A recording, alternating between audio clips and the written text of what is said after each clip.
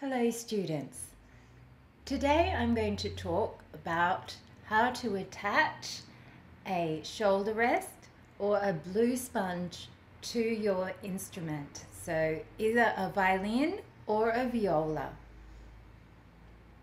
When you look inside your case, you should be able to see and find a shoulder rest, and that could look like this, or a blue sponge. Now I haven't got a blue sponge here, but you'll usually see them as a rectangular shape or a circular shape, and it'll be soft and squishy, just like a regular dish sponge. I've got a regular dish sponge here, so I just want to show you that. It'll be a bit like this. Now you can even make your own shoulder rest by using one of these or something similar, because it's nice and soft. But as you can see here, I've got some abrasive material on one side. So I'm going to cover it. I'll use a clean rag. Any kind of rag will do. You just have to wrap your sponge in it, and you can use that as your own sponge as well if you haven't got one. Alright, so I'm going to open my case, and we need to remember when we open our case that the case needs to be on a flat surface. So don't open it in your lap where it can fall off easily.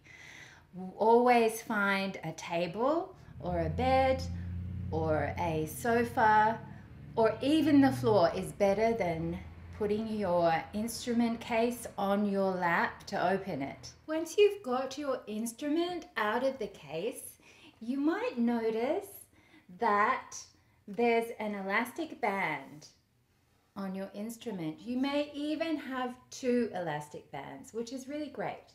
I'm just going to talk about different parts of our instrument. So here in the body of the instrument, you can see these side parts are called the C bout, and this part here is called the lower bout. So you can see that this elastic band is just slipped over the chin rest, and it's just behind that, and I strap it over the lower part of the the C bout, and I bring it down near the end button, and I just strap it over the lower bout that way. And make sure, if you only have one elastic band, make sure that it's on the side that your chin rest is on.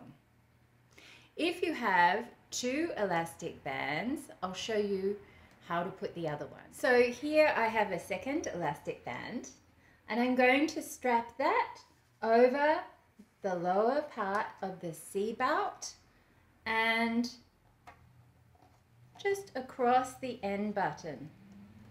So there you can see at the back I've got this kind of V shape. And underneath that, I'm going to slip this covered dish sponge, which is my new shoulder rest. So I'm just going to lean my instrument against me and slip the sponge through here. Now, if you only have one, make sure that your sponge is on the side of your chin rest. If you have two, then you can slip it under both sides, just like that.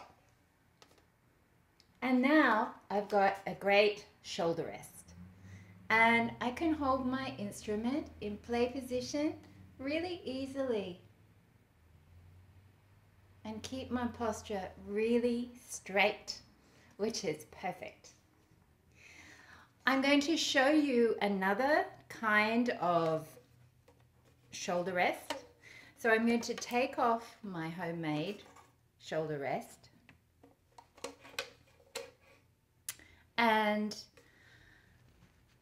the shoulder rest that I use a lot looks like this,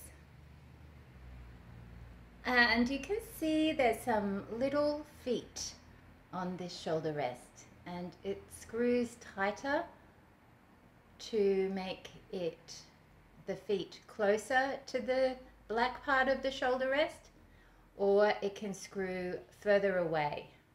So you can decide what feels best, if you want this to be taller or shorter. Okay, it's up to you. You can decide. And these little feet, they slip against the back and the lower bout part of your instrument. Okay, so you want to have a look at this shoulder rest and figure out which part will go against your shoulder. So there's the thick part and there's a thin part. Now you want to wear the shoulder rest against the lower bout like a frown shape, not a smiley shape. That would be the wrong way. So make a frown with your shoulder rest, and you want to just slip on the thick part on the side edge where your chin rest is. So I'm going to put the feet against the back here, these little ridges, it just clips on there, and then you're going to get the other side and slip that over like this so it's nice and secure. You might have to make the feet closer together or further away. So I'm going to show you how to do that now. So on this part of the instrument, you'll see that the feet can be detached by unscrewing this screw and making it closer or further away. So I'm going to unscrew mine now just to show you what it looks like. So I turn the screw lefty-loosey to loosen it and take it off, and there we are. So the foot is off. If I want to make it further away or bigger, then I put it on the screw hole that is furthest away. If I want to make it smaller, I do the same thing with that screw. Okay, so you can work out if you need to make it smaller or larger if you have one of these shoulder rests. And then just carefully screw on the part that you need to secure it.